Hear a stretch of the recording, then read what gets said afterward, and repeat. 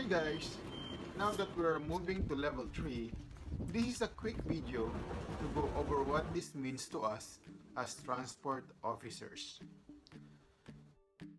Before we talk about the coming changes, we need to look at what hasn't changed. We still need to show up to work about 10 minutes before our shifts start. We need to stay in our bubbles. Starting times will still be staggered. Hygiene procedures should be kept up. Masks, gloves, hand sanitizer are still available, along with the addition of protective glasses.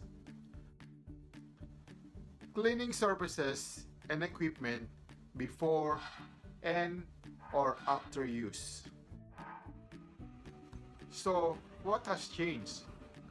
From the public standpoint, under Level 3 rules, the public can now expand their bubbles.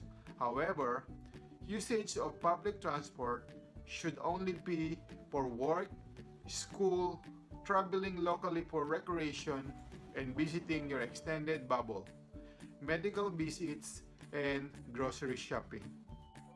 From our standpoint, as a transport officer, we now need to parking back on level 7. We can now reduce our social distancing in the office to 1 meter. 2 meters distancing continues outside or on the train. 2 bubbles can now share the lunchroom. Viaduct team can use the red bus to and from Britomart. So what will our new role be? We can expect to see a lot more people on the network under level 3. We'll now be taking a softer approach to our role. Our focus will be on customer service, safety, and maintaining a presence on the trains, buses, and stations. Travel continues to be free, so there is no need to check hop cards or tickets. We will no longer be checking for non-essential travelers. We will be ensuring school kids behave and that all passengers maintain social distancing practices. What should the customer know? The same Sunday timetables will be in place. Public transport is still free. They can check 80 apps to find the capacity of services. Avoid peak travel where possible. Trains are cleaned regularly. Interactions with others should be kept to a minimum, and customer service centers will be open at Britomart, Newmarket, Newlyn, Panmure, Manukau, and Ismail's Farm. Street parking is still free for now.